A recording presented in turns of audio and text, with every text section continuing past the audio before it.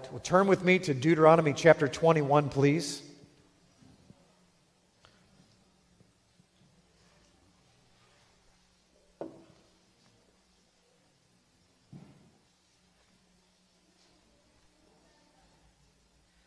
And we're going to dig into this week's Torah portion.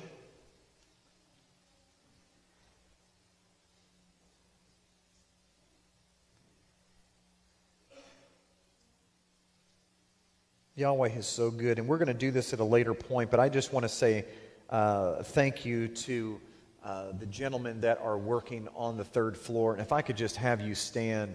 If you are Michael Gregory or Ted Patterson or Curtis Liebel, would you guys stand? These are our three contractors, head up by Curtis, that have been working feverishly on the third floor for 5 months now. Two of them moved down here not having a job, and within 1 week, one of them was 1 day after he moved here, they ended up being the ones that Yahweh chose, and they did an unbelievable job, and they know how picky I am, and I will tell you, they have far exceeded my expectations. It is not often that I find individuals that can do that, and they did hands down. And so I want also, if you were a volunteer here in the room that worked on the third floor, would you stand as well? Because you deserve recognition. I know there was a lot of people, even people that I know there's quite a few in here. Come on, guys, don't be bashful. Thank you so much for your volunteer work. People even drove out here from the East Coast and worked here for days at a time just to be here and be part of that project that will never happen again. And so we just are so thankful for that. Okay, Ki Tetze. That's the Torah portion that we're going to be talking about today. And the rebellious son. Deuteronomy chapter 21. There's so many things to talk about. We're not going to be able to get through the entire Torah portion. We never do. We are going to try to break our record of 10 verses and see how far that we get.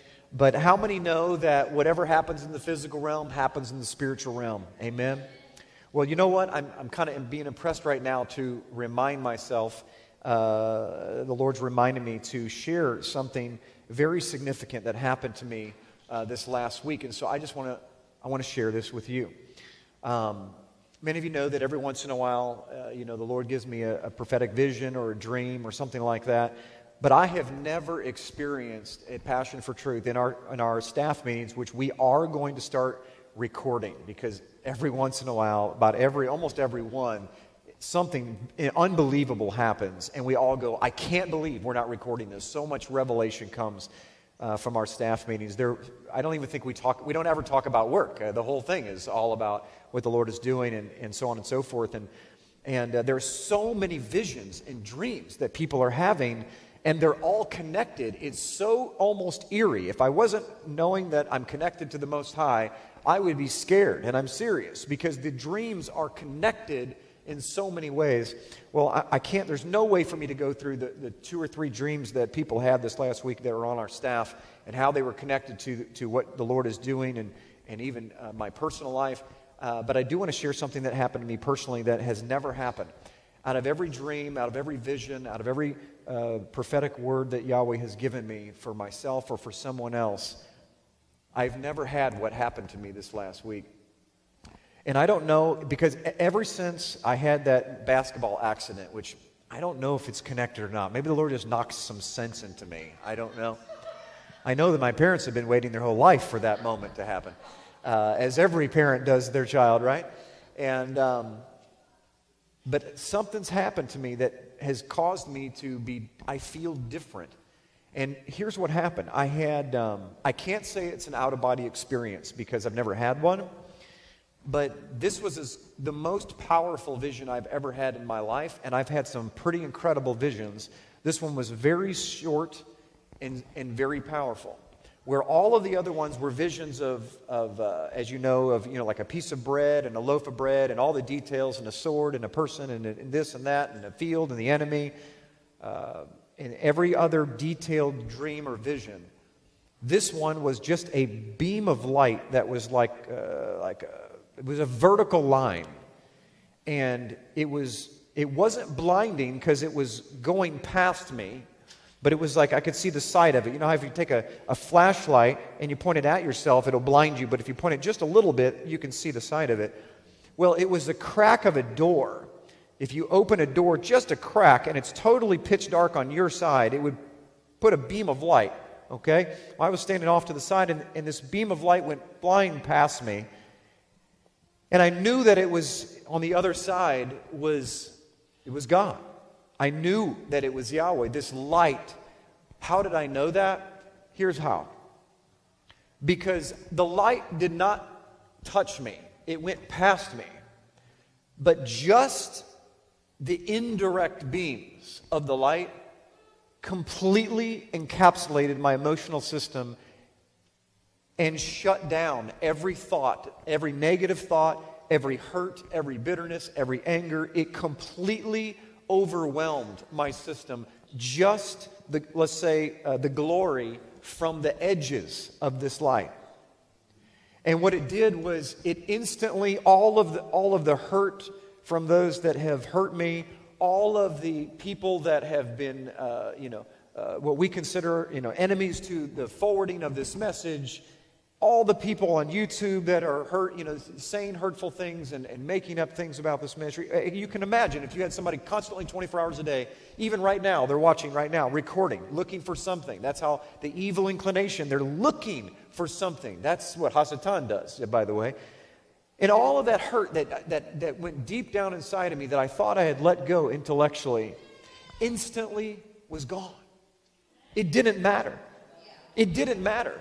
Because what mattered was the fact that this light was so powerful that it showed me through the illumination into my whole entire emotional system that from when I was a child, I was treated unfairly.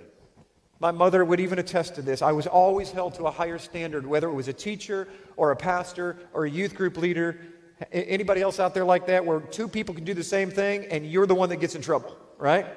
Well, not only would I was the one to get in trouble, but they would find out this person did it too, and they would let them get away with it, but I couldn't get away with anything.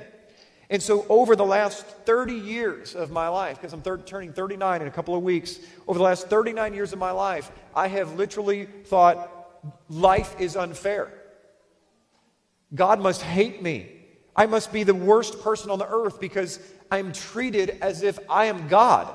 No one could hold the standard that I have been held to since I was 8 years old. And so I began to have a very critical spirit. So those of you that knew me back in my day, this is where it came from. It came from the fact that I was put in a position that nobody could hold to.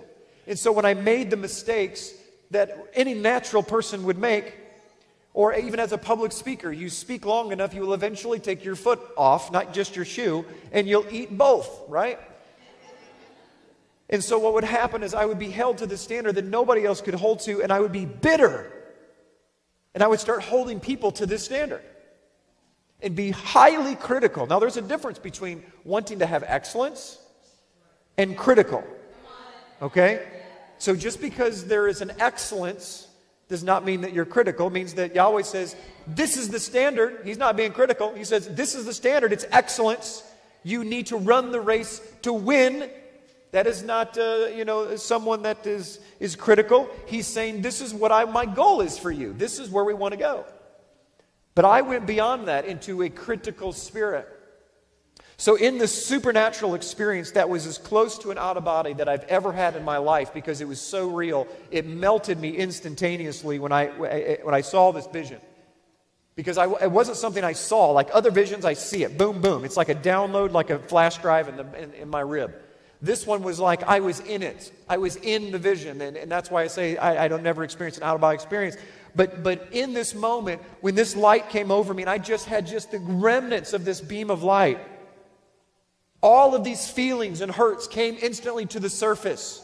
And all of the questions instantly came to the surface. No different than people that have died, and if you watch on YouTube their near-death experiences, and they all, this very similar story. And Yahweh answered it instantaneously. All of the questions, it's very hard to explain, But all of the questions came at one time, and it was as if I heard every question independently, and I could understand every question I've ever had independently, even though they were being asked all at the same time. And the answer was one answer to every question that I ever had. And the answer was this: it was me. Yahweh said, they were not the ones judging you. They were not the ones holding you to a higher standard. They were not the ones being unfair. It was me. I was the one that was holding you to a higher standard. Because if you were held to a regular standard, then you would be a regular guy. Because the world can only take you as far as the world goes. But I want to take you to a different place. Does this make sense? So it made my whole life make sense. The things that have happened to my life in the last couple of years that have been the most traumatic and painful things I have ever experienced. How many have had family members that have disowned you when you came into your Hebrew root?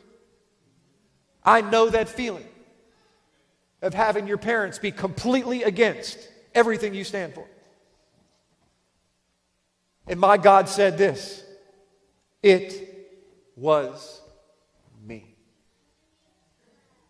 How do you do that? How do you swallow that kind of phrase? Because the flesh wants to point to flesh. And I preach that God is sovereign, and every step that a man takes, if a righteous man takes, is ordained by the Lord. But did I really believe that? Because I can intellectually read the Bible and try to figure out and believe it, but it's a whole nother thing to truly believe it on the inside out. That there's no person that can throw a stone against you without getting his approval. There's not a weapon, finish it for me, that would be formed against you that can stand, comma, let's add in a bunch of context from other scriptures that aren't there, unless he approves it. So if a weapon forms against you and it stands, he sent it. Or he allowed it to be sent. And so when that bazooka gets pointed your way, no fear. Look dead into the cavern of that, into the point of that bullet, or that, in my case, cannonball. Bullets would be nice for a change.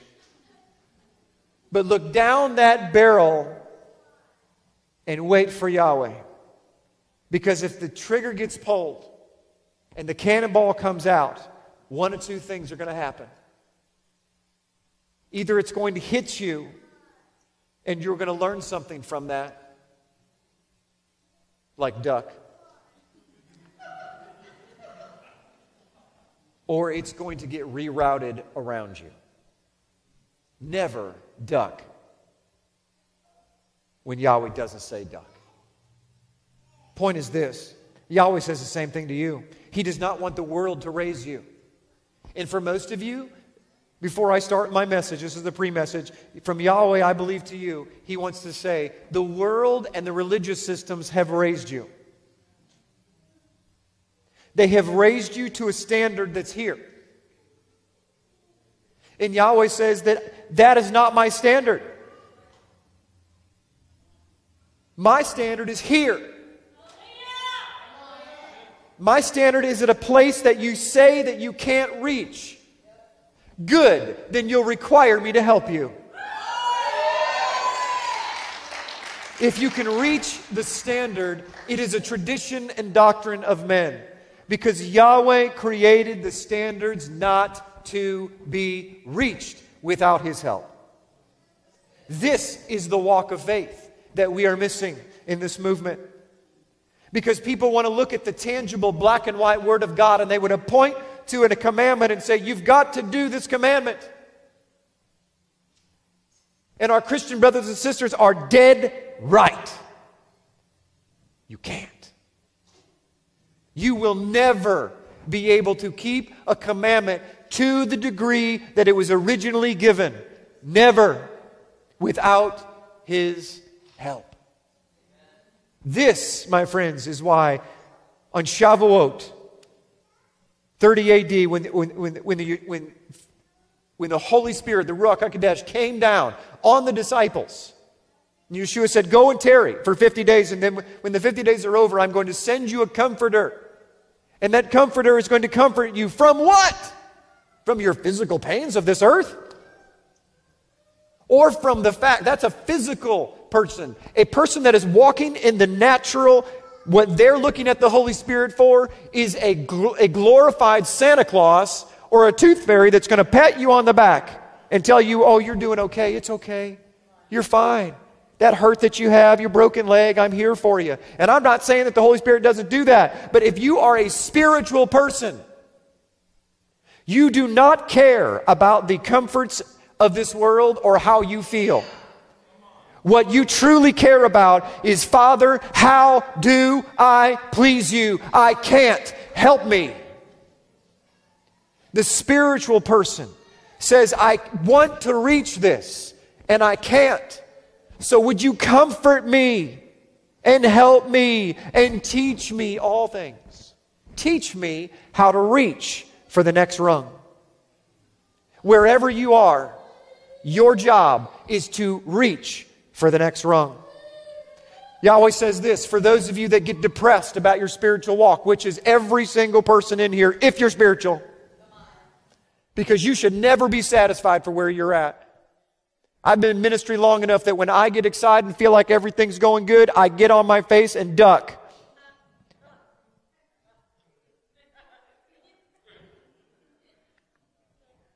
Because Abba knows I'm 1/2 a step away from pride. I am convinced that all those that can't stand me, this ministry, the message, they are the best friends I've got. Edit that one. Because why? With every video they make, it crushes me. It humbles me. It hurts me. And it makes me cry out to my God. So the question becomes for Jim Staley, do I really want it to stop? Am I not supposed to be crushed? Am I not supposed to be humbled? Am I not supposed to cry out for my God? And what does the Scripture say? Where you are weak, He is strong. So why do we try to be strong? Why do we put on the faces? Why do we stick our chest out? Why do we desire things to go good? Why do we desire our path to be straight? Why do we desire no mountains? Why do we complain in the valleys? We complain on the mountains, we complain in the valleys, and so there's only one place left. And it's the desert, and guess where most of us live? Because there's no place that we call home. Ladies and gentlemen, the home is wherever the Father has you. Whether you've got, like me, 1,000 people that point their swords, or whether you're in a closet and nobody knows who you are, be thankful that you are serving and the Lord Yeshua the Messiah is with you. And if He is with you, no one can be against you. You see, if they were smart, they would let back. Because if I'm wrong and I'm as prideful as they say, there is a huge fall coming to my life. But if they judge me now, and I'm a man of pride, as they say, then Father removes the judgment. This is what happens in the spiritual realm. These are the laws of the spiritual realm. Yahweh moves upon those that are humble, and He refrains His judgment from those that have been unrighteously judged.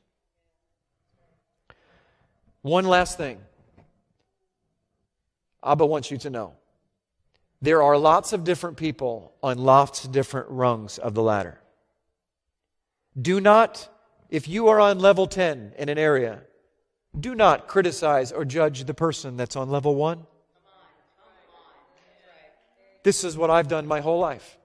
I've been held at a level 10 in about every area. And so people would be at a level 1. I'd say, why are you at a level 1? What's wrong with you? Isn't everybody supposed to be up here? And I wasn't even here. I just knew that I was supposed to be here. What your job is to get people to the next rung. Encourage people to the next rung. There's Evangelism 101. On one of these days, I'm going to give an evangelism class on how to share this message with people. Evangelism 101. Never try to score. Write it down. Never try to score. What are you talking about? Our job is to convert them. No, it's not your job. Your job's not even convince them of anything. Your job is to get them from the 1 yard line to the 2 yard line.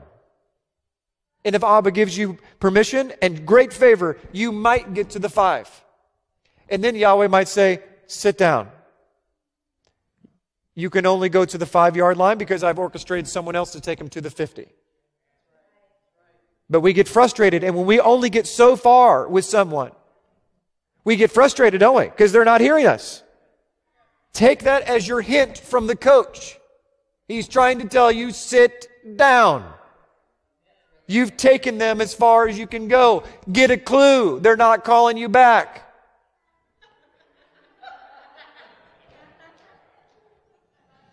Take a clue from the physical realm. It's a spiritual message. If Yahweh's not giving you favor with someone to share the gospel or the message of the front of the book, take it as a hint. You're not the guy. You're not the gal. And pray for someone else to walk in. Have the humility to back down and let another player play. Don't try to be an all-star running back. If you get clobbered 3 times in a row, you probably ought to sit down and ask the water boy for help. You might need a little water. Amen? Let's get into the Word. Deuteronomy chapter 21. That was for free. The law concerning unsolved murder. You know, in this Torah portion, this week's Parsha, there is more commandments packed into this place, into this section, than any other Torah portion combined. Bar none. There's like 76 laws, I think, that are found in this Torah portion alone. It's bam, bam, bam, bam, bam. And you walk through them, and some of them are confusing. And so there's no way we're going to be able to go through all of them. But I think we are going to unpack some of them that are apparently confusing on the surface. And I believe some of them will actually relate for today. Okay, I'm getting another impression. Sorry, commercial number 2. I need to understand, I need to explain a little bit about Torah and, and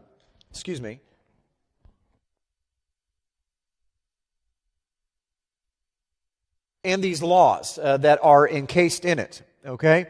You have the Melchizedek laws, the laws of the kingdom, the laws of the garden, the laws all the way up to the laws of Levi, Levitical priesthood, and you have the commandments that were given on Mount Sinai. And then you have all of the commentary that Moses had to add under the inspiration of Yahweh because of sin. You get that. In the New Testament, what's it say? It says, the law was added because of our transgression. So let me ask a question. If there was no transgression, there would be no law. Got it? In the New Testament, remember when it says that love, joy, peace, patience, kindness, goodness, gentleness, faithfulness, self-control, and goes through all the gifts of the Spirit, and it says, against these, what's it say? There is no such law. Well, that can be really confusing. Why are you trying to say there is no Torah? What it's trying to say is if you could walk in that, there would be no necessity for the Torah. None. This is why when the kingdom comes, most of the Torah will not apply. There will not be any divorce. So all the divorce laws are gone. Will be polygamy. All those particular laws are gone. No hate. So you erase all of the selfishness. Every single sin that you erase, you're erasing a law. So I want you to get the proper perspective, because there are a lot of people teaching the Torah from the perspective of it's Genesis to Exodus, Leviticus, Numbers, and Deuteronomy as the 5 books of Moses, and that is going to be eternal. The law is not eternal. Soundbite that. The Word of God is eternal. There is a difference. The law of God only exists as long as man is in its sinful place. The closer we come to the end of the 1,000-year millennial reign of Christ, what happens at the end? There is what? A new heaven and a new earth. All things will become new. The closer that we get to that time period of what's called the 8th day, when the priest actually is inaugurated to be able to, you as priests, a kingdom of priests, by Torah, are inaugurated into your servanthood. The 1,000 years is just a training ground. That 7th day is a day of standing and resting, waiting for the 8th day of inauguration, according to Torah. But the closer that we get to that, the more of the Torah goes backwards. So it works like this. This is the beginning of time. This is the end of time.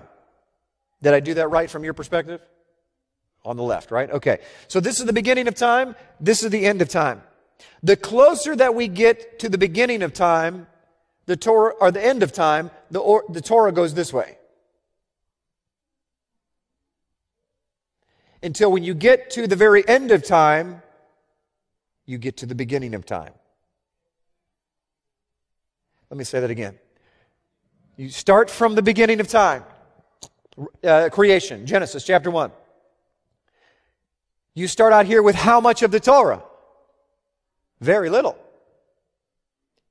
You had the sacrificial laws, we know that, but they weren't developed, because we know that Cain and Abel and the sacrificial system, there was unclean, there was clean, there was the Shabbat laws, there was the dietary laws, we know that, all the way up to the time of Noah. He knew clean and unclean, what can eat, what he couldn't eat.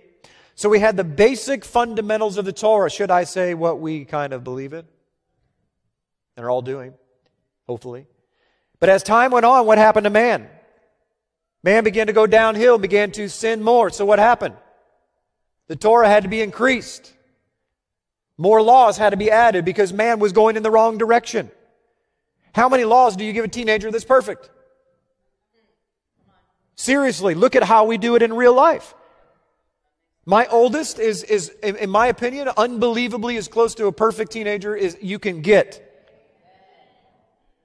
She's responsible, she's disciplined, she loves Yahweh, she studies the Word, she knows the Word, she's a great example for her siblings. She even instructs me on what to do.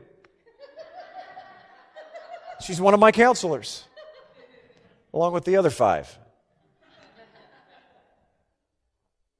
Not a whole lot of laws I need to give. But the more that a child goes wayward, the more laws and restrictions you give them.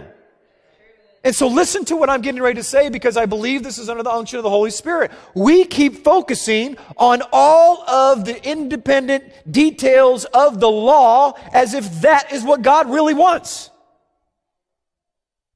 What He wants is back here. Where we're focusing in this movement is the wrong place.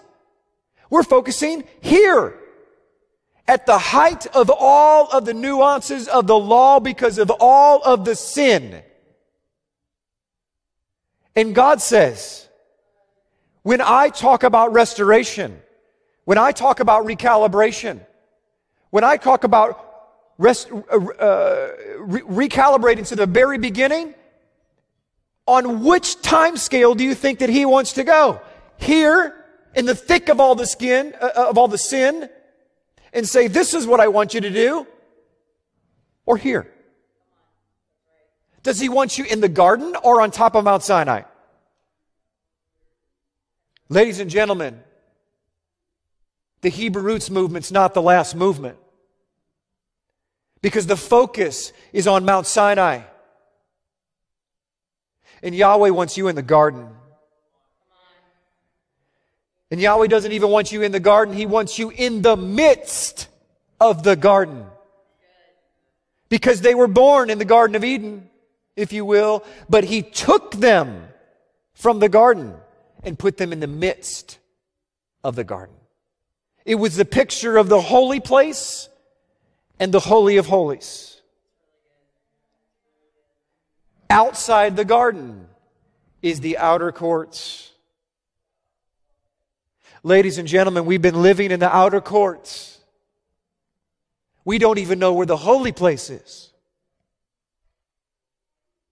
When you walk into the holy place in the real temple, there's only two items. You look to your left and you see the menorah casting its light on the table of showbread. The simplicity of Yahweh and His Word could not be more clear. It is the Spirit. Have you ever wondered why there's 7 churches in Revelation and 7 spirits of God? There's 7 candlesticks on the menorah representing the Word of God. The Spirit of Yahweh, the Ruach HaKodesh, casting its light, its fire, onto the only thing that matters.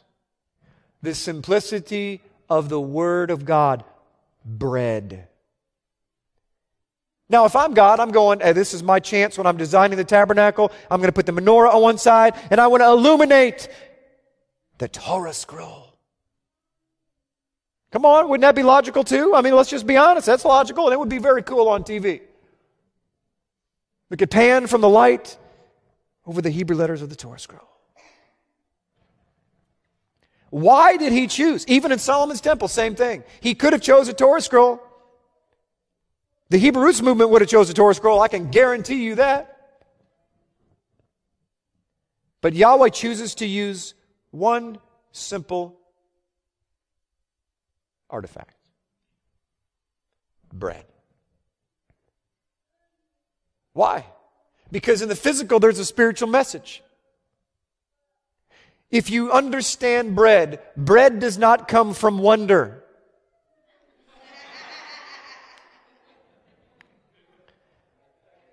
Today, children, if you're under 30, you didn't even get that.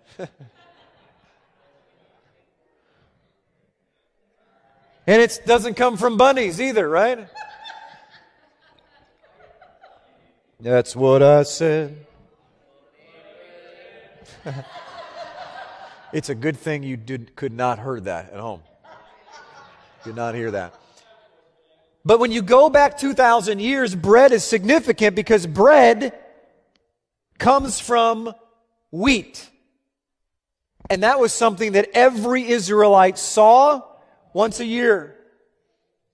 And wheat comes from a seed that's planted in the ground in the fall. And it dies. It has to die. It's one of the only seeds that has to die. It has to actually completely die and the shell break open from rot. And it's only when the shell breaks open and it finally dies and gives up that the water that's encased, Yahweh's so smart, He put a little drop of water inside the seed. But it means nothing until it breaks. The seed has every single thing that it needs to produce what will go into the holy place and the priest will eat. But until it dies, it doesn't mean anything. This is why you're called wheat. This is why I'm called wheat. Because we have everything we need inside of us to produce that which is holy for the Lord Yeshua the Messiah, the high priest, to eat. But until you die to yourself and get over yourself, until you completely give up and surrender everything you've ever wanted and the motivations of your life that you don't even know, some of you, which are evil because we don't know our own hearts. I don't know my own heart. This is why Yahweh has to constantly pound me. Because I'm 1/2 a step away from pride, just like you. But in the pounding, when I say, Father, I can't take it anymore, I quit and I open my chest and I stop being fake and I take off the mask, the seed that has everything it needs to have, there's only one single thing that's missing inside that seed. Oxygen. When it breaks open and the oxygen hits that seed, it germinates it, opens it up, and it finally begins to shoot its way through the ground, and it pops up through the ground, and eventually it will grow and it will be mature. And right at the time when everyone goes, it's beautiful, the sickle of Yahweh comes and cuts it down again. Sound like familiar life, right? This is why I say when things are going good, pull over on the side of the road, get on your face. Because Abba's about to come by and He's going to cut you down again on purpose. Because you're not meant to be a seed and you're not meant to be wheat. Then He cuts you down. You're like, oh Lord, why are you cutting me down? I finally matured. I'm holy. And He says, no, that's only stage one. I'm cutting you down. And then what happens? He's going to take you and He's going to take a stone and He's going to crush the mature part of that wheat.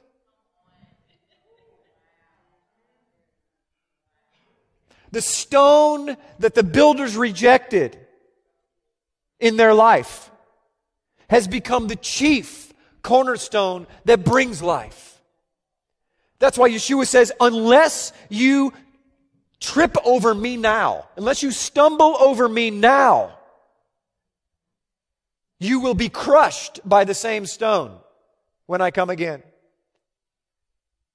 The wheat is then crushed with stone till all the chaff and the seeds are all separated, but they're all still together. And you're going, oh, this feels so terrible. Please stop, Yahweh, stop. Stop! I can't take it anymore. How many times have I yelled out in my bed, stop? How many times have you yelled out in your bed, stop? When His whole entire intention and motivation is to make you into what you're created to be. And He's doing it. So then He takes all of this, and you're on a half of a side of a hill. You're right below the top of a hill in Jerusalem where the threshing floor is. And they're threshing the wheat, and it's crushing it. And when it's complete, they go right below it because the wind is just perfect in Israel, right below the top of a hill, to where when they throw the seed and the chaff together up in the air separates the light chaff from the wheat, and you end up with two piles. That's how easy it is. You throw the seed with the chaff, everything that was crushed, put it all together, throw it in the air, you have two piles. One is burned. This is why it doesn't matter what the tares are, because it all gets crushed together. Every bit of it gets crushed.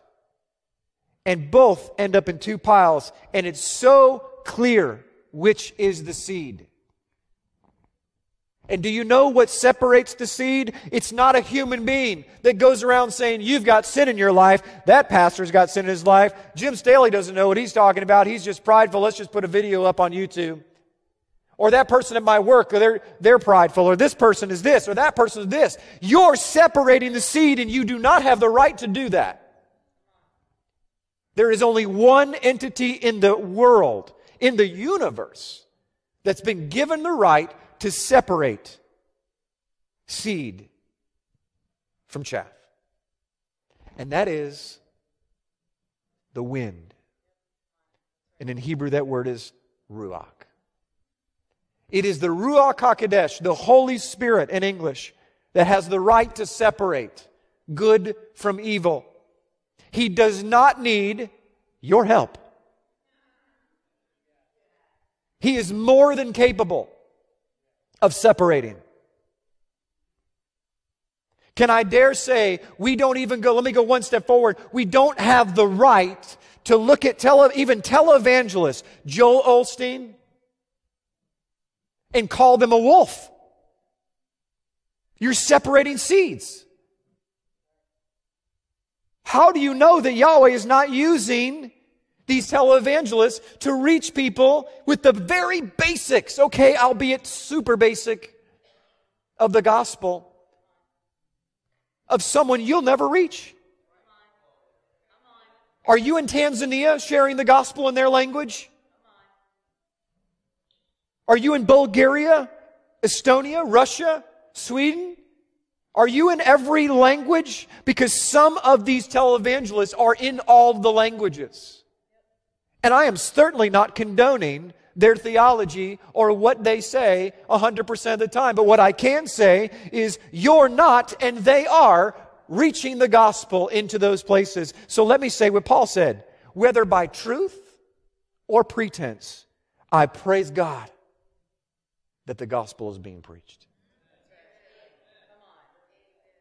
Yahweh one day will crush and throw into the air, and the Holy Spirit will separate on that day the goats on this side, the sheep on this side. He will burn everything that is not of Him. I guarantee it now. So why do you feel such a need to burn someone now? With your lips, Matthew says, you will be justified. And with your lips, you will be condemned. How many know that we are right now in what month on the Hebrew calendar? We are in the month of Elul, the harvest month, nearing the harvest. Elul, they say, the ancient sages say, it's an acronym in Hebrew that means, I am my beloved and my beloved is mine, from the Song of Solomon. And the month of Elul is connected to one single word, teshuvah. Everybody say teshuvah. That's right. Teshuvah means to turn. It means to repent. It means to turn back to your Creator and turn away from everything that's unholy. It is a time where all war stops. Nobody points fingers during the month of Elul if you know the Torah. You're not supposed to point the fingers anytime. But this is a heightened sense in Judaism. The ancient sages will tell you, even today they will tell you, that if you're at war with your neighbor, it stops for 40 days of Elul. No one goes to war during the month of Elul. There are peace treaties that are signed, and everyone drops to their knees and looks at themselves. How many times have you seen a movie where this happened in real life? They'll show you something that happened, a movie that's maybe set back 1,500 years. And the two sides are at war, right? And all of a sudden, something happens. Boom, everybody stops. Everybody, they shake hands. Hey, how you doing today? It's good to see you, blah, blah, blah, blah, blah, blah. And like the buzzer goes back off and now they start fighting again. That's what it's supposed to be like. Except you're not supposed to fight, period. The month of Elul, why is it a time of introspection, inter-reflection? Because the sages know exactly what's coming one day in the future. They know that the next feast day of the fall is Yom Teruah on Tishrei 1, which is the next month. Right after Elul, it goes Tishrei 1. And on Tishrei 1, they know this is when the Messiah comes. The Messiah will come. He will be coronated as king. And you better be ready. And so the month of Elul, that month before the king comes, if you knew the king was coming in 30 days, you probably would spend a little more time in prayer and repentance and less time aggravating your neighbor.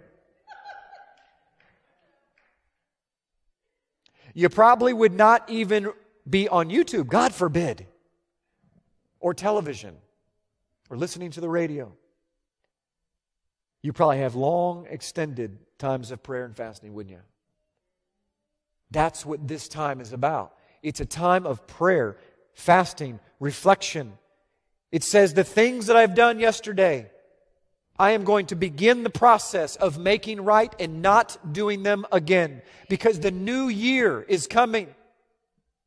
The civil year is coming on Tishrei 1. The agricultural and religious year starts on Nisan 1, but the governmental king years start on Tishrei 1. They overlap just like the United States government in the calendars.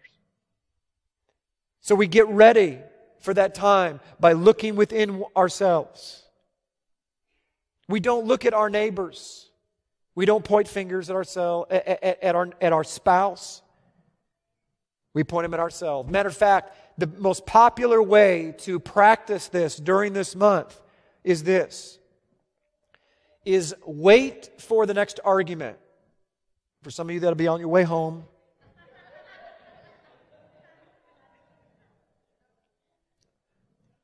Hopefully it's not right now. You're like elbowing each other right now. Sometimes I see jerks, not real jerks, but like little jerks in the audience. And I'm like, what are they doing?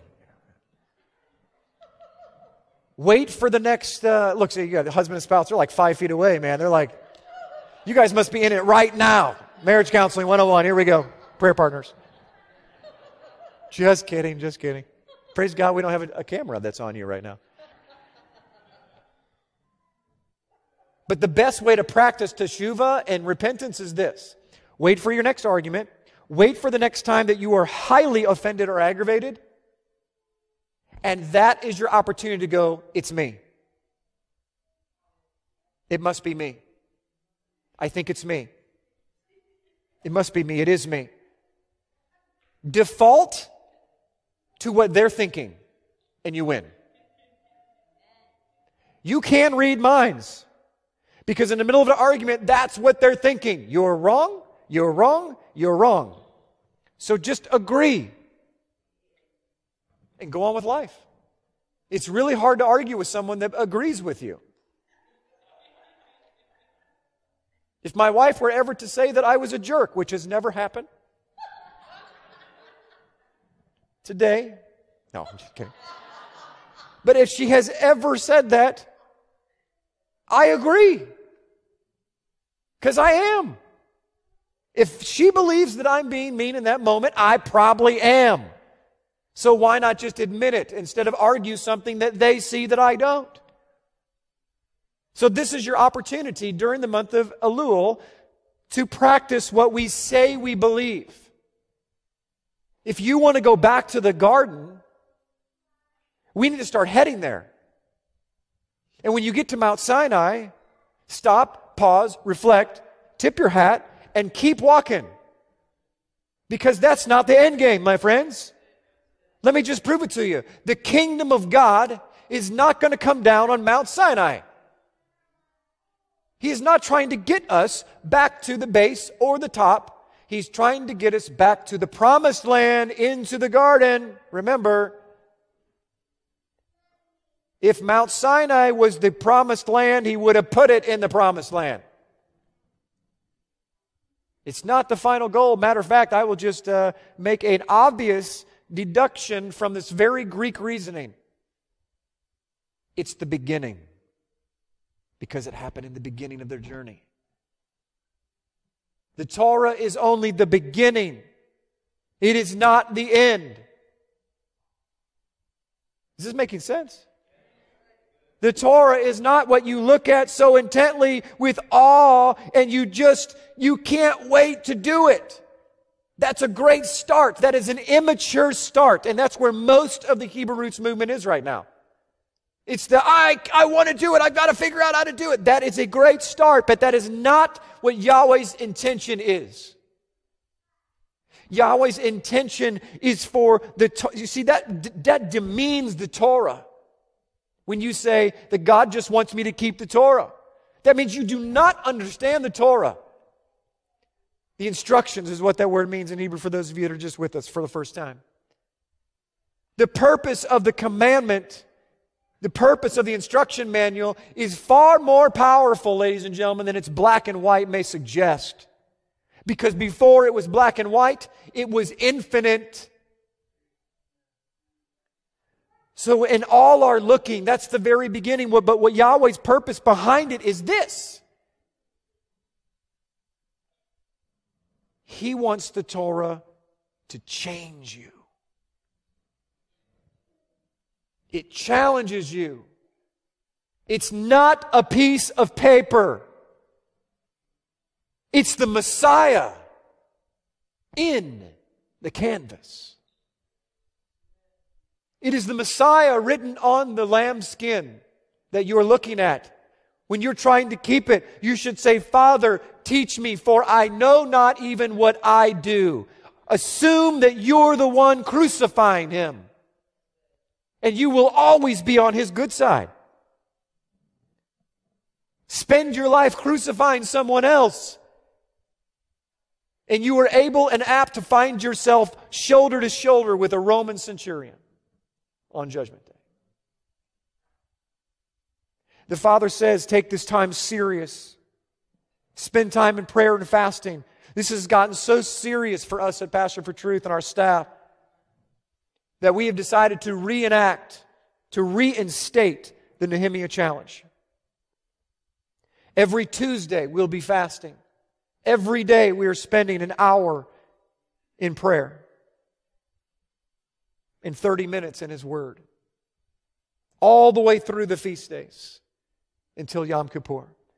And I want to ask you to join us for this solemn, powerful corporate time of fasting and prayer that Nehemiah called. We're just calling out what he did for his people, what Esther did for Yahweh's people.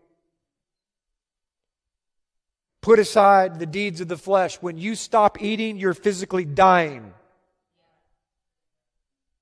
If you fast long enough through the law of extrapolation, which I love to talk about, it makes everything easy when you do it.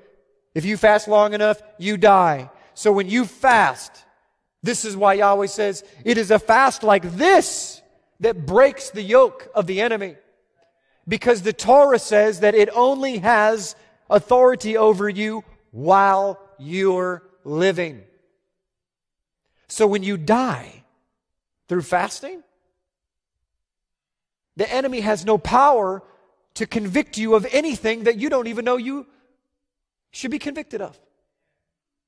There's silence in the heavenly realm as the prosecuting attorney, Hasatan, tries to beat you down and convince Yahweh through chapter and verse, which he's so good at because he knows it all, and says, Jim Staley broke this chapter, this verse, and this thing.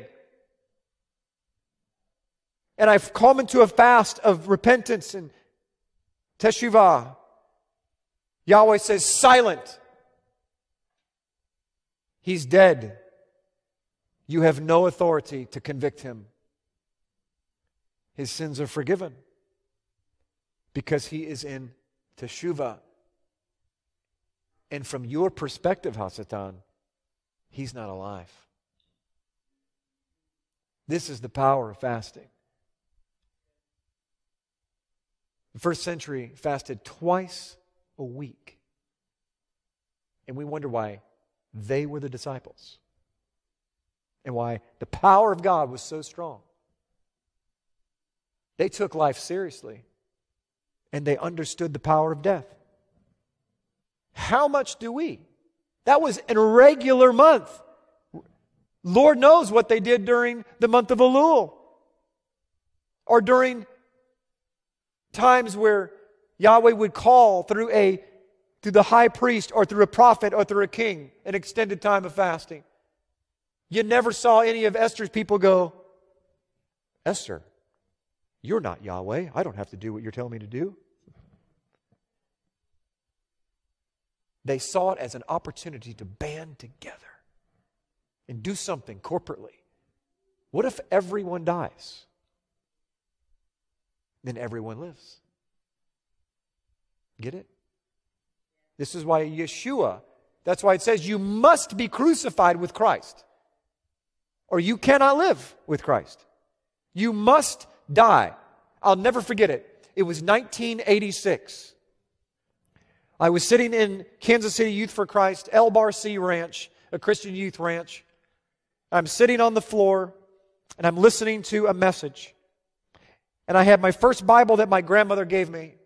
I'll never forget it to this day. It was a New American Standard Bible. And I opened it up and it has those lines, right? Like, from, to, date, all that. And in the middle of me doing this, I remember to this day, I was writing my name in there at that moment. And writing a couple things and whatever the questions were. The speaker said this, because I was in junior high and I probably wasn't listening. But the speaker said something that opened my ears, my spirit, made me stop what I was doing. And he said, "It is a call of come and die." And I wrote it in my Bible because I've never heard anything that impacted me so much at that age. It's a call of come and die. It's not a call of come and be happy. It's not a call of come and be comfortable. It's not a call of come and be a king or be a servant or be a eunuch or whatever part of your body. It's a call of come and die to everything and everyone that surrounds you and everything you ever wanted, everything that you ever thought that you needed. And be the piece of wheat that He desires for you to be, because bread that ends up in the holy place starts with a broken heart. It starts with a broken seed, a broken life. And so if you've been broken and you've been hurt and you've been crushed, you are this close to life. The only thing keeping you from fully becoming what the Father desires for you to be is to not recognize it was Him.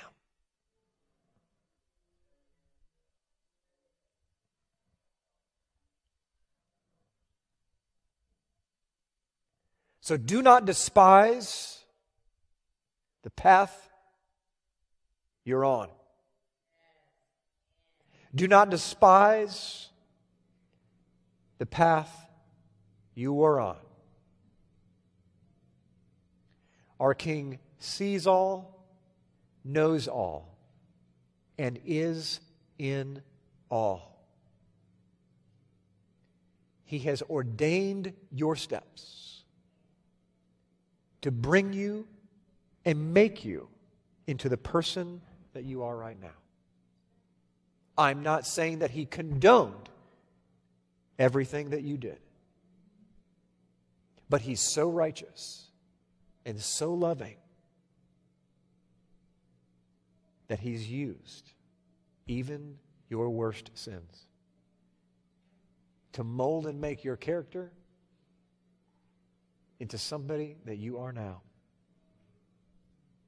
And if you don't like who you are now, then fall on your face and die. Open your chest. Go to someone. Get it out. When people come for deliverance around here and they come for prayer, they might spend 8 hours with the prayer team, not realizing that they would be puking up things from their childhood, things that they've done, things that people have done to them. Do you know what all that is? Someone taking their seed and shoving it down inside of your life. And what God is trying to do is extract the seeds that have come from the tree of the knowledge of good and evil. Pull it out of your life so that the only seed that is found in you brings life. Do not be afraid to let someone look down your throat. You say, no one's qualified to look down my throat. You're right. But He is. And He's going to do it. You either let Him do it now through a faulty, broken human being that's trying, or you get called into His doctor's office on Judgment Day. I don't want my King to say, open up and say, ah. Because what he might see and find might be very painful. I would rather get my tonsils out now. I would even go as far as to say, this is what I've learned about people. We're all messed up. But here's the deal. Yahweh says this. He has no other plan. Did you know you're His plan? You're plan A. There's no plan B. There's no backup plan if we get it messed up. Yahweh gave it to 12 men and said, go out 2 by 2, change the world. They say, well, what happens if we get it wrong? He says, I don't know. You're it. And they're going, we're just fishermen. We're just farmers. He says, and go, and I will be with you. There is no plan B. This is why I take this ministry and my calling so critically, with so much gravity. Because for me, I'm one of those weird people that can extract the entire world away from myself, take myself out of myself, and go, what if I was the only one? And there was one person in Tanzania, and we're the only people on the planet, and I knew the gospel, what would I do? Sit here? Maybe build a boat? Just ship myself to Hawaii because there's no one there? Be a great place to be? Or would I spend my entire life doing everything I could to do something to talk to the one person that has never heard the name Yeshua? The name above all names. Well, praise the Lord, it's not just me. There's lots of people doing their part. On TV, on internet, on radio, no radio. Pastors of tens, hundreds, thousands, tens of thousands. Yahweh has built His structure. Man screws it up, I get it. Don't condemn what He's doing in the earth realm unless you want to fix it.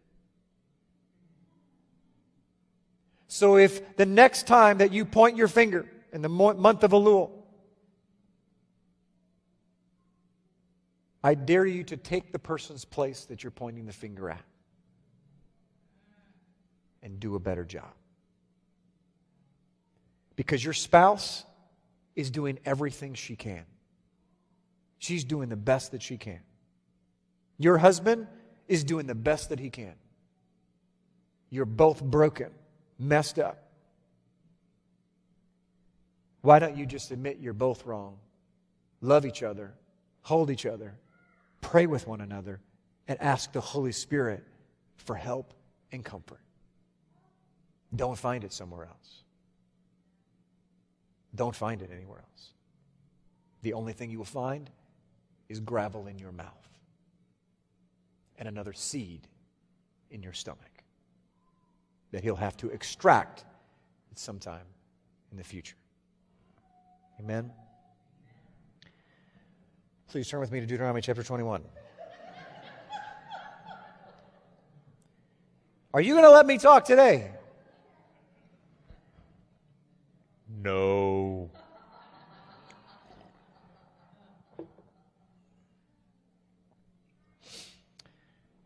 That was all introduction to bring you to the point of this. These are the laws of war. I want to skip to verse 10 of 21. When you go out to war against your enemies, they're already in the promised land. They've already defeated their enemies.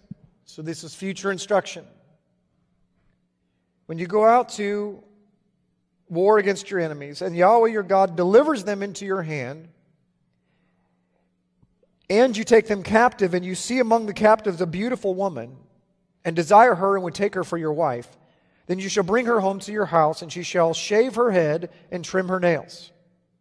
She shall put off the clothes of her captivity, remain in your house and mourn her father and mother for a full month. After that, you may go into her and be her husband, and she shall be your wife. And it shall be that if you have no delight in her, then you shall set her free.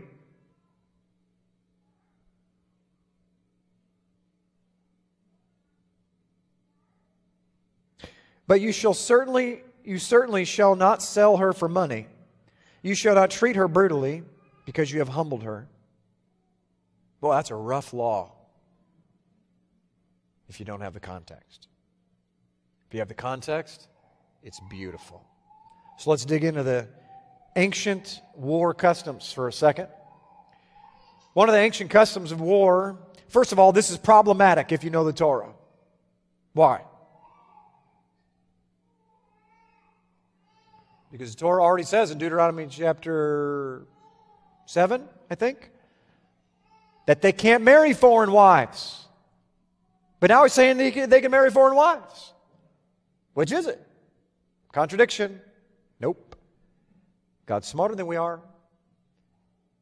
He said you're not allowed to marry the foreign wives, and he lists the enemies in the land of Canaan. This is after that. These are enemies that they did not pick a fight. So Yahweh, when they come into the land of Canaan, he says, these are the guys I want you to get rid of. These are the bad guys. And by the way, just a total side note, I've taught on this before, most of the cities that he went and destroyed, he said destroy man, women, and children, had Nephilim in them. There was mixed blood in those communities. So he says the DNA, some of it's not even human, destroy everything, man, women, and child. Makes a lot more sense, doesn't it? But this is after that. So now when somebody comes and picks a fight with you, if you want, you have the right to choose a wife if you want to. But watch this is so incredible. This is one of the laws of hermeneutics of Torah interpretation, is you can't look at the law literally. You must understand the cultural context, because some of it is humorous. This is actually a humorous law. Our atheist friends will say, this is why I don't serve God. They don't see the humor in it. They don't see what Yahweh's doing. So let's get into it. One of the cultural contexts is that when someone goes to war, it was understood in ancient customs that the women would dress up in their most beautiful dresses, because they knew there was a great potential that their husband could be killed. And they knew that there was a law that if in wartime, if the men are killed, the women were automatically taken as slaves. It was an absolute law in ancient customs. And so if they're going to be a slave, and you knew that there was a really good chance that you were probably going to be husbandless, you wanted to look your best so that you did not get treated terribly. And without going into all the details, it was designed as a seductive role. Because if a woman could try to seduce the person that's coming, there's a greater chance she lives. Understand? So everybody would dress up in their Sunday best, if you will. And so this is what happens. They know they're going to be taken. They have to be provided for. So the law of taking a woman as a slave, was actually a welfare system. Now, what happened was a lot of the pagan lands would abuse this terribly and treat those women terribly. No rights, nothing. Yahweh says, not on my watch. Here's what you're going to do. You're going to bring her home, and you're going to shave her head and trim her nails. And you have to wait 30 days. And then at the end of 30 days, if that gorgeous, and by the way, it says right here, you have to take off the clothes of her captivity. That's an idiom, meaning that gorgeous, beautiful bridal dress. So now you're going to see her on her Monday morning, hair pulled back, sweatpants, with puke from the baby on her chest and a baby wipe in her right hand. And you're going to see her crying her eyes out, mourning for her mother and father, with her hair shaved. I'm telling you, ladies and gentlemen, God is trying to say, I want you to really make sure this is what you want. I'm not going to let her drip. I'm going to let her cry and yell and scream, and you can't do anything about it for 30 days. Because the Torah says you can mourn for 30 days for the dead. Total off work, everything, you're allowed to mourn for 30 days. So he gives them the rights of a Hebrew woman that's mourning for the dead. He says, they're not a slave. You want to bring her home and make her a wife, you're going to make sure that this is not lust. And so he says, I want you to bring her in and I want you to do these things. And after 30 days, if you're still in love with that woman who hasn't taken a bath or a shower and screaming and bawling her eyes out, snotty face and everything, and you think she's still hot, totally bald, then it might work. You want to see what this looks like? Go home, take a picture, give it to somebody, put it on Photoshop, take her hair off. This is what happened.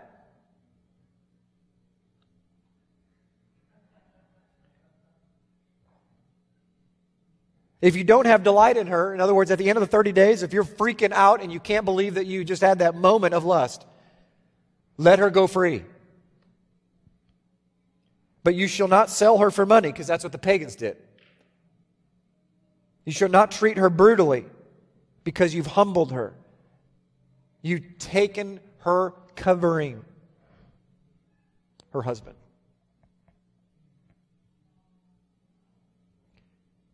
1 Corinthians chapter 11 should make a little bit more sense. The whole shaven thing, remember that? You shall be as one that is shaven. What were the cult prostitutes? Hair or no hair? No husband. Cult prostitutes, young virgins, taken advantage of, hair shaved, no husband. Paul says, you need to have a head covering. Ladies, you need to have a husband. And if you have a husband and you act against him, it is as if you are shaven. It's as if you don't have a husband and you're a cult prostitute. And he weaves it back and forth with the real physical head covering. It's beautiful. And at the very end, he says, hey, if you want to wear a physical head covering, that's great, because that's the custom in Corinth. But we don't have such custom, because the hair itself shows, the long hair, that there is a husband. There's a covering. Amazing how the Scriptures come alive when we just put them right back into their Hebraic context. Amen? So this is great. The next law. See, we love to parse things out. Yahweh goes in order, I think. So he starts off by saying, if you want to take a wife, this is what you got to do. Then the next verse, in verse 15, says, if a man has two wives, one loved and the other unloved, and they have borne him children, both the loved and the unloved, and if the firstborn son is of the one who's unloved, then it shall be on the day that he takes his possessions to his sons, that he leaves his possessions to his sons, that he must not bestow firstborn status on the son that he loves. It must be the firstborn, even if it's from the woman he can't stand. I think this is hilarious, because he's connecting it to the first commandment. Listen, buddy, you go to war and you think she's hot and you take her home and you want her to be your wife. Understand that if you can't stand her and she gives you a son, you're required by my law to give all of your double portion inheritance to the son you can't stand. So you better be double careful who you marry. It's not independent. It's connected. All of the laws are connected.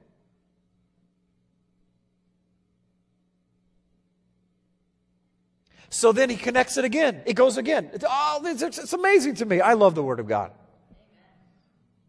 If a man has a stubborn and rebellious son,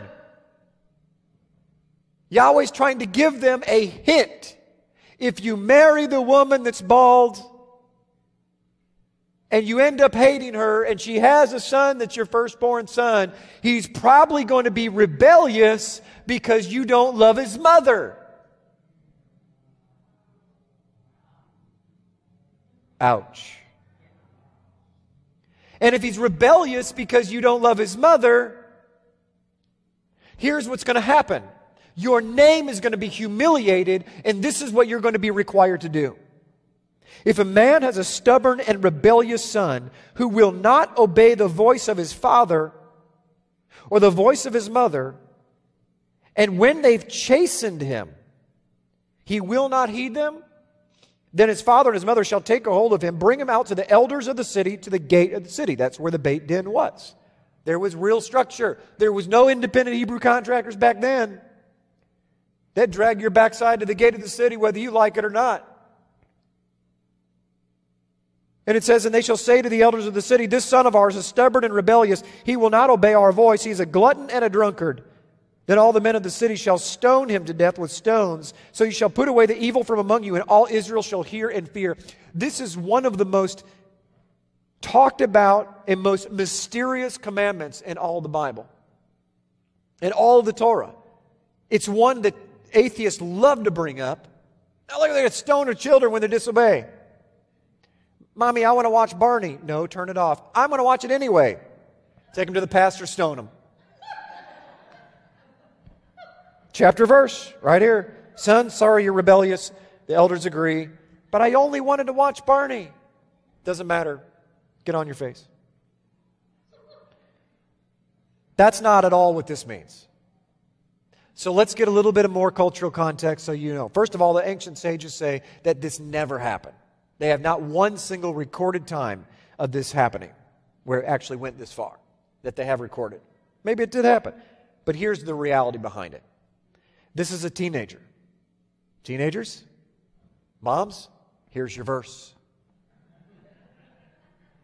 This is a teenager that's rebellious, that will not listen to mom and will not listen to dad. And he eats too much meat. What does that mean in ancient times? He's selfish.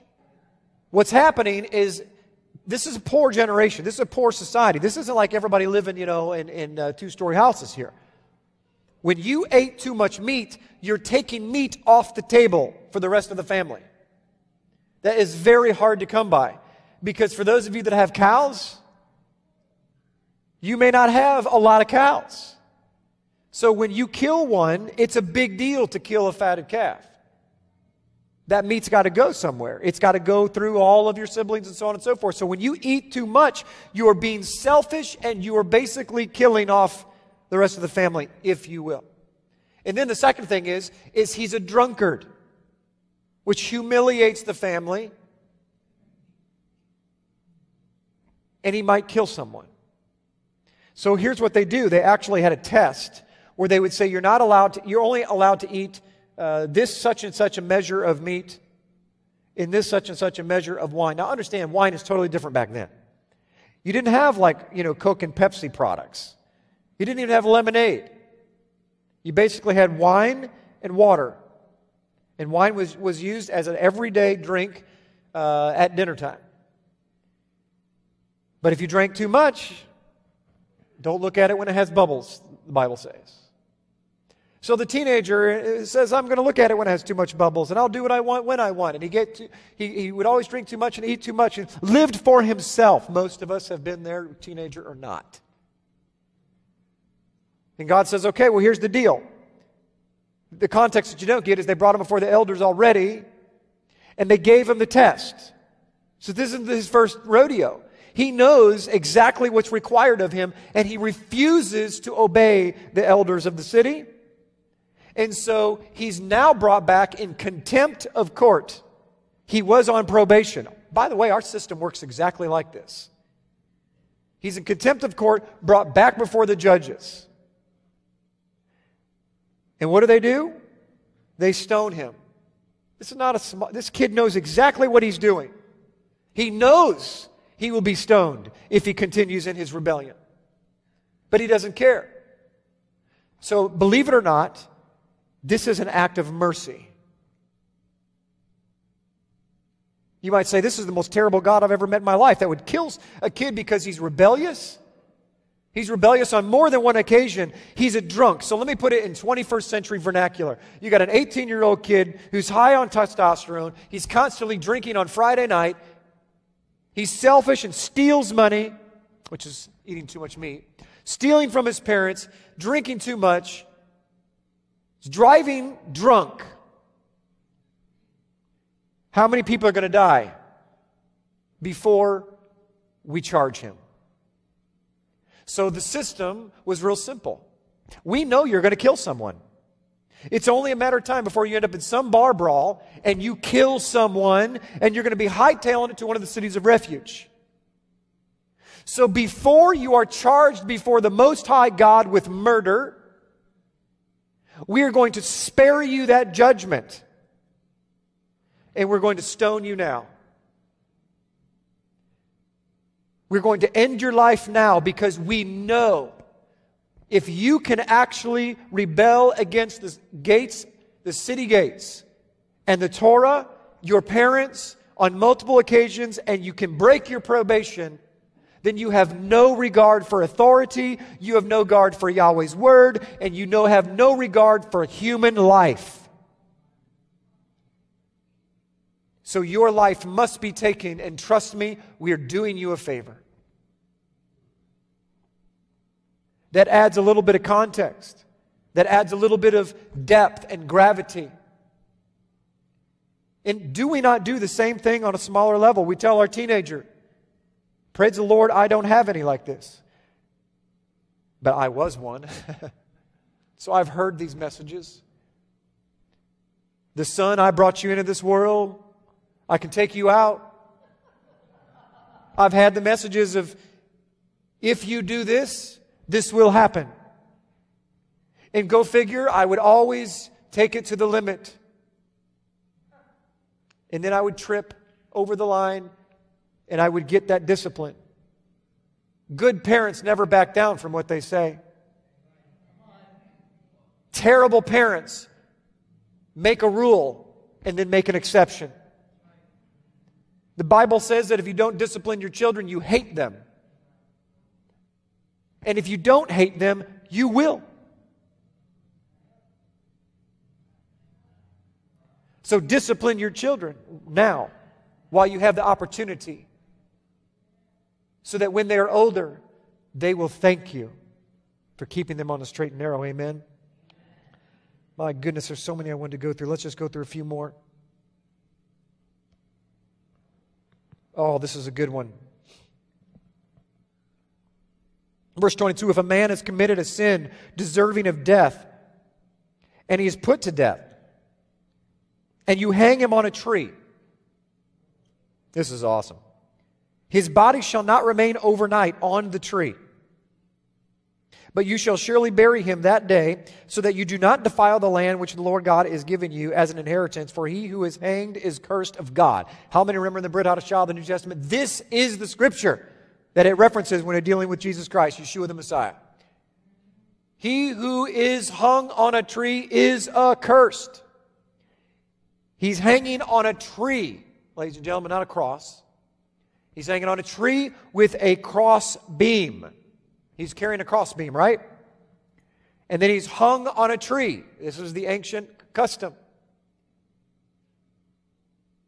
You were not allowed, according to the Torah, to hang anyone on a tree. It is illegal.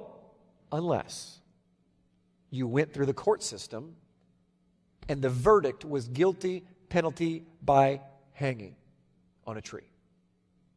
There was only one way that you could hang someone publicly, and and that was going through the proper biblical authorities. This is why what happened to Yeshua was illegal. This is why he was required to be raised from the dead by the Torah, because there was an unjust hanging. There was no court system. How many remember the court system? It did happen, right? That night, late into the night, high priest comes in, having a beit din, illegally. The Torah said it had to be during the day. What did they do? They had a mockery trial in the middle of the night when no one was there to support the other side. It was a one-sided hanging. It was a one-sided jury. It was a jury that was picked by those who wanted to hang him. The verdict was obvious what it was going to be. So Yahweh, according to his own word, has to raise him from the dead. He has to make it right. Because he was judged wrong. He was judged unrighteously. Where does that come in today? How does this law happen today? Because we don't hang people on trees today. Oh, yes, we do. It's called Facebook.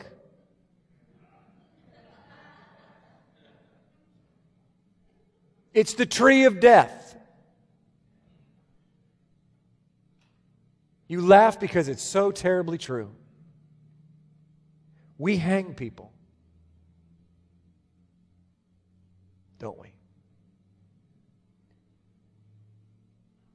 The people that have the greatest gift of oratory are normally those that wear their emotions on their sleeve.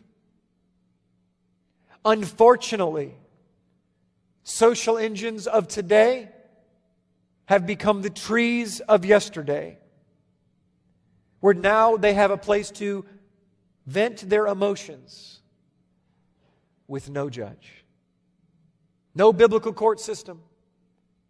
It's Caiaphas in the middle of the night blogging about people they don't like, family members that hurt them, friends that despised them, their toe that got stepped on. We literally judge and hang people. And the Torah says, you're accursed if you hang someone illegally. It's against the law of God to hang in a public light, unless it's given permission by the judges of the gates of the city. So if there's no gates of the city, today we're in the dispersion, and there's no judges sitting at the gates, what do you think you ought to do according to Torah? Wait for the gates. Wait for the kingdom to come. Because that kingdom comes. His will be done. And the gates will be very clear. And the judges will be very, very clear. Is this making sense? Isn't it beautiful how the Torah, the very Torah that all of us have grown up thinking is old and yesterday and despising and no relevance,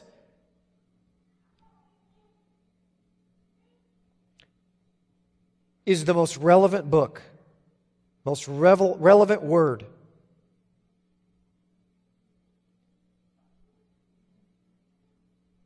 It's no wonder that the writer of Timothy says this in chapter 3, verse 16.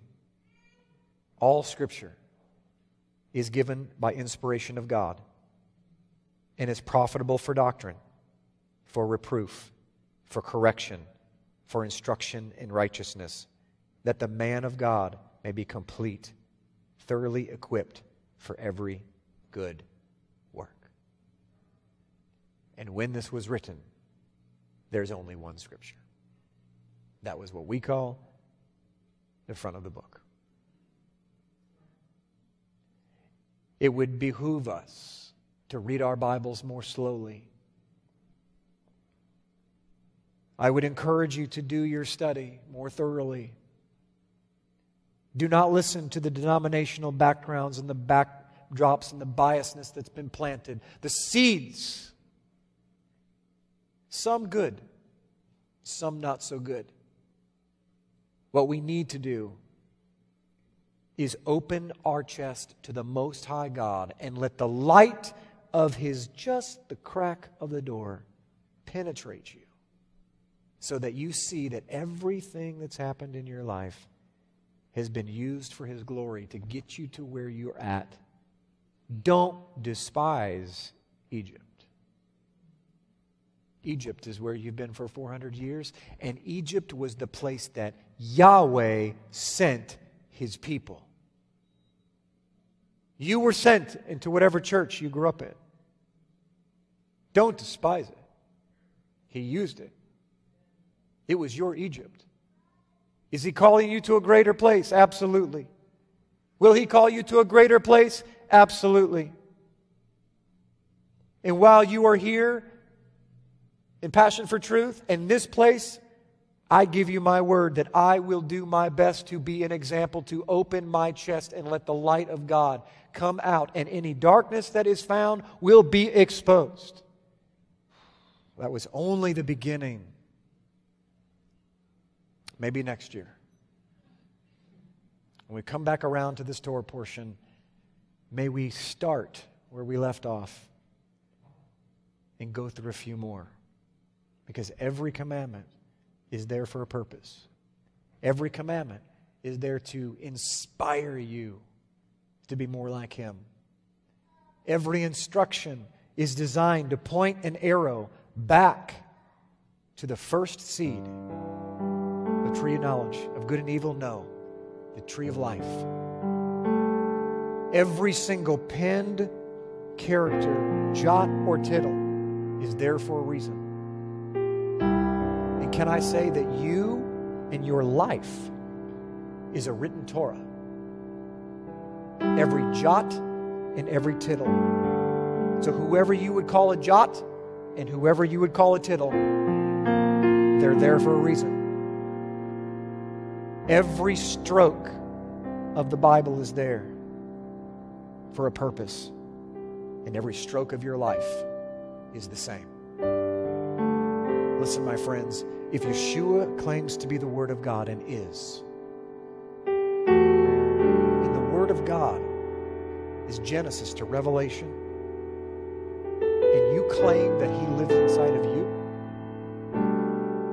then you are every jot and tittle. Your life is one long journey from Genesis to Revelation. What if the Israelites were able to remove all the terrible things that happened to them? Would we have anything to learn from? If you don't go through the difficult trials and tribulations in your life, will your friends, family, children, or grandchildren have anything to hear from you? You have nothing to say. No wisdom. Wisdom does not come through age. That is worldly wisdom. Biblical wisdom comes through knowing how to take the experiences of age and connect them to the Word.